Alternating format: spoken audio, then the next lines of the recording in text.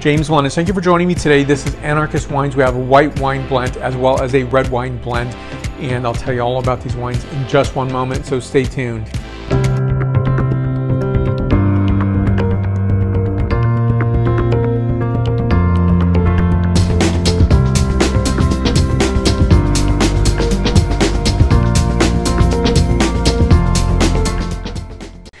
James London, thank you for joining me at my tasting table. Anarchist Wines are next.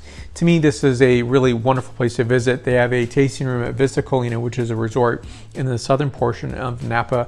And what I like about it is there's about 4 or 5 other producers that have tasting rooms there. So you can go to one place and taste all these different wines. And there's a nice patio area or a green area in the summertime. And on Sundays, I believe, there's live music. So it's a really nice place to visit.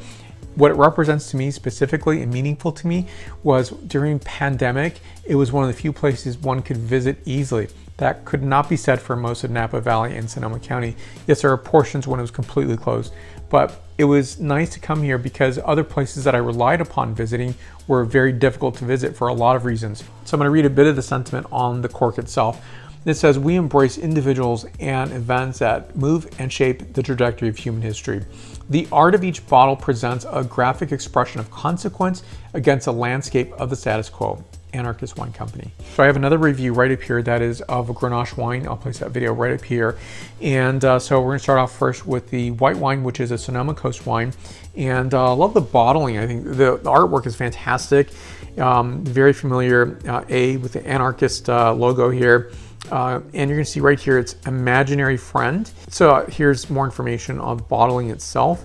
Now this wine is 53% Chardonnay, 45% Viognier, 1% Pinot Gris, and 1% Sauvignon Blanc, $28 suggested retail price point, 13.5% ABV. And I think it's such a harmonious wine where I would think that obviously when you're gonna have Viognier, especially at 45%, sometimes that can overtake and over-represent itself and be overly floral. But I think in this way, it's nicely balanced because of the Chardonnay. And so the 2% Pinot Gris and Sauvignon Blanc also add to that constituency of balancing out that wine, in my opinion, because I think any more Viognier on this wine would be overexpressed in the Viognier camp and perhaps overexpressed in being a Viognier dominant wine. And so I think the winemaker is being very conscious of that as well. Dried citrus as well as white peach and floral notation. Next is the palate characterization. So this is white stone fruit as well as almond, a hint of spice note, and a nice, lovely, soft and very delicate floral finish. This wine is 92 points out of 100 points. Next is a red wine called Freudian Slip. Now as Freudian Slip, I'll just pour some in my wine glass. So here is the label for Freudian Slip, the red California wine, 2017 vintage. I love the beautiful packaging here. I think the artwork is outstanding. And first of all, I'm going to show you a picture of how I got these bottles, and very much of a Halloween motif. So I'm not always excited when I get a box of wine to open up. And yeah, sometimes it's more exciting than others, and maybe it's a brand you're anticipating, or maybe it's a surprise such as this right here. Now this wine is a composition of the following grape varieties. That is 57% Sangiovese, 19% Cabernet Sauvignon, 19% Pinot Noir, 2% Viognier, 2% Gewürztraminer, and 1% Sauvignon Blanc. And so 2017 vintage, this is about 14.5% ABV. And something that's quite unexpected is that I think it's a nice harmony of Sangiovese to the Cabernet Sauvignon and the often almost never blended Pinot Noir. So to get these together is a surprise, along with the white wine varieties. In Australia, you'll see the Viognier at 2%, say, for a Shiraz wine. So that does add something to it. It's a long tradition that you see in Australian wines. And so this could be that California interpretation in a way. And I think it actually does something to the wine itself to make it a pretty remarkably different and interesting wine. So very nice vitreous quality to this wine. Notation of violets is very evident. A bit of that Pinot Noir-esque dark cherry note, strawberry note as well.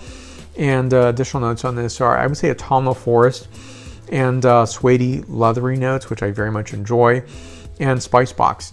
And next is the palate characterization. Now it's a nice cellar temperature for this wine. I think it's coming across remarkably well. The palate is giving notes of mountain strawberry, a bit of Bing or tart cherry notes. Along with that, it's going to be some spice notation, a hint of ground clove, as well as violet. So this wine is 92 points out of 100 points. More information on the producer down below. You can visit them without an appointment, and I definitely recommend it, especially if you're staying in that area. It's a really nice place to visit, superbly nice staff every single time I've been there, and I think all their wines are just full of surprises and full of nice, interesting ways of displaying California wines. Thank you for watching. I will see you in the next video. Give a like to this video, subscribe to this channel. Be sure to share this video with someone who would be interested in these wines. So thank you again for watching. Be sure to share this video with somebody who would be interested in these wines. Thank you for watching. I appreciate your support. Come back to the tasting table for more. I have more video reviews to come. Thank you again. I will see you very soon. Santé.